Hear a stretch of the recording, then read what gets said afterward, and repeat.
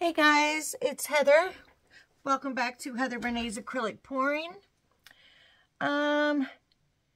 This evening I am just doing a quick, this is an 8-inch round. I get these from Tracy Reed's store, which is acrylicpouringtools.com, or you can find her Tracy Reed Designs on Etsy. So, I'm going to be doing a very large piece in hopefully these colors, but I really need to see how they're going to blow out and look together first, because I'm working with some tricky colors. And why is this? That's one of them, okay? But I want these other colors incorporated, so I'm going to try a blowout because I have an idea to next level the painting once it's dry.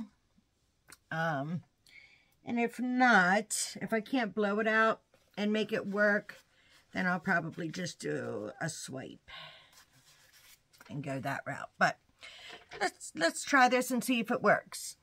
For you, this color here is looking blue.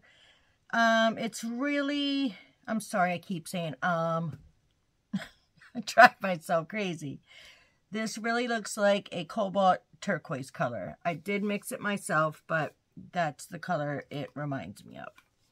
And it's very, very similar too. So, and there I go again. Why do I keep doing that? Okay. Let's start with some white on the bottom. And let's see. We'll just do something simple. I just want to see if I can get these colors to work.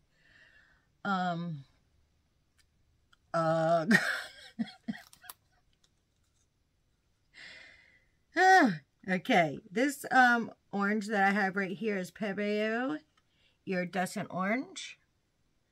And I'm going to put a little of that over the white. And I'll probably layer the white a couple of different times. See if I can keep the mud that I know should happen from happening. Okay. Oh my Lord, why do I keep doing that? Okay, so next I am using, where's the bottle? It's Folk Art's, their color shifts, like Fire Opal and the Treasure Golds. I think they're all called that. So anyway, this is a gorgeous, gorgeous color. Not sure. Yeah, there you go. I think you can see the shift. It's like a bronze with a purple shift to it. I think it's absolutely gorgeous. It's called Antique Copper. So, yeah, it's really, really pretty color. So let's put a little of this in here. And let's try not to say anymore.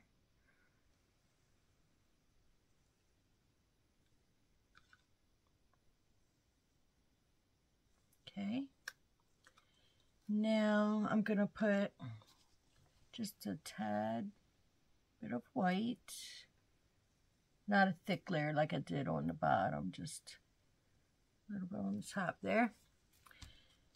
And I'm going to do, this is Pyrole Orange from Golden. And I'm just going to sprinkle a little of that on. Don't want a lot, but I want it to be seen, so. Okay. Let's do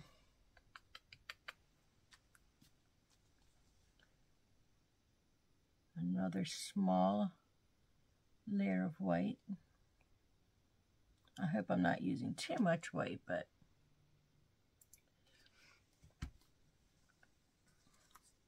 And this is, oh, there it went again. This is TLP's new Wild Atlantic. This was the sample that I got. I'm going to add a little of that in there. Wow, it looks really pretty with that like cobalt turquoise color.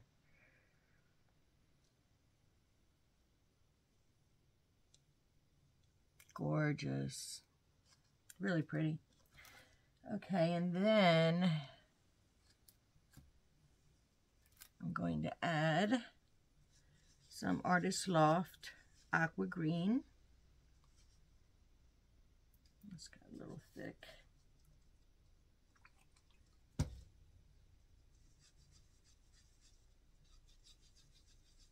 So I'm going to try to get this video up for you guys this evening. Shouldn't be long or much to edit. So, and I have a really cool video that I'm hoping I'll be able to get out to you tomorrow. If not, the latest would be Sunday. And I'm going to be working with some templates that I got back in March of this year and have yet to use them. And they're from floetrol, I'm sorry. And you work with resin with those, and they are really, really, really awesome templates. You'll see. I have like a sneak peek of it before it has color added to it on Facebook. So you guys, if you see this video in time, it is Friday evening, check it out. All right, let's blow this out.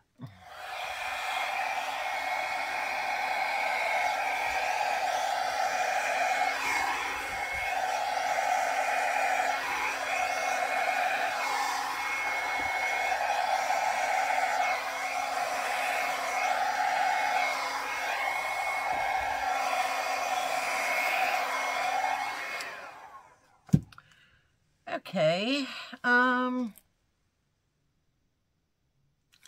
like the way this side over here is looking.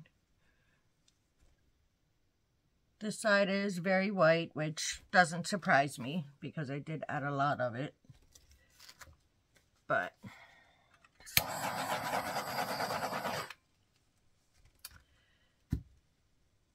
let me spin it a little bit.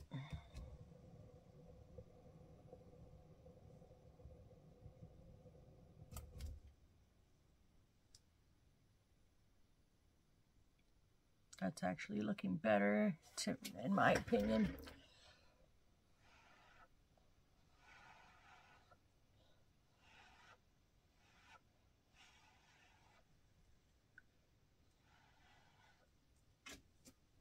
Okay.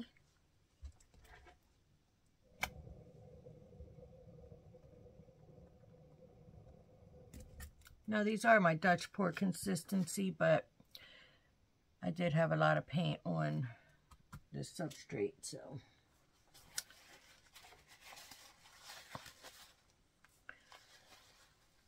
But not too bad. I don't think it's too bad at all. I'll have to work with it a little more, I think. And what I might do, instead of putting the colors layered on top of one another, is side by side them and blow up like that. I think that would work even better. I'll give that a try as well before I do the big painting. But this one was just short and sweet. Let me check the paint amount. This isn't this is my Dutch pour recipe, but I do have an awful lot of paint on here, so it needs to be spun a little more.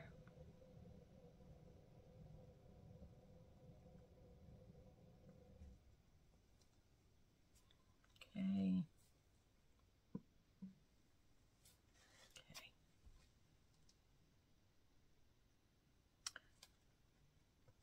think it's going to be okay. Let me do one more little spin. And then I'll bring you guys down for a close-up.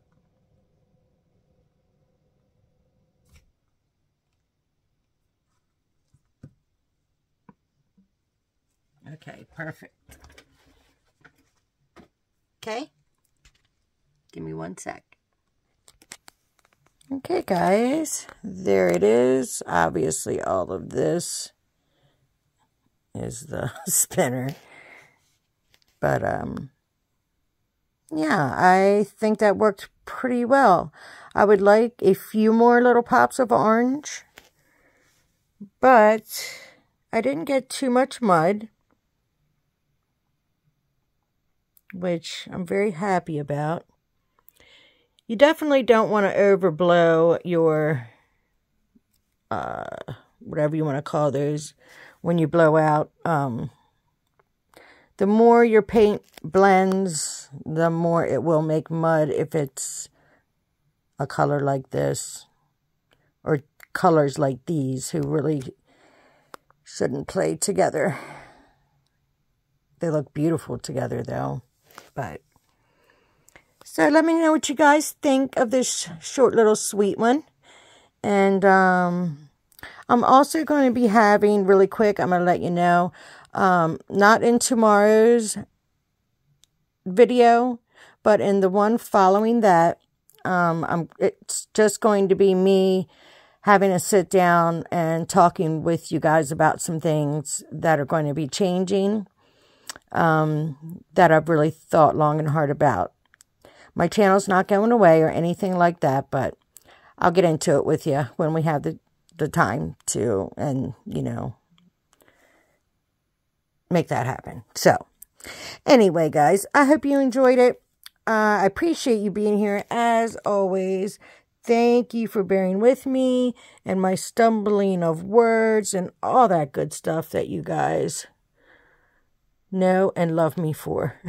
So, I hope y'all have a very good weekend, and I'll see you on the next one, guys. Bye.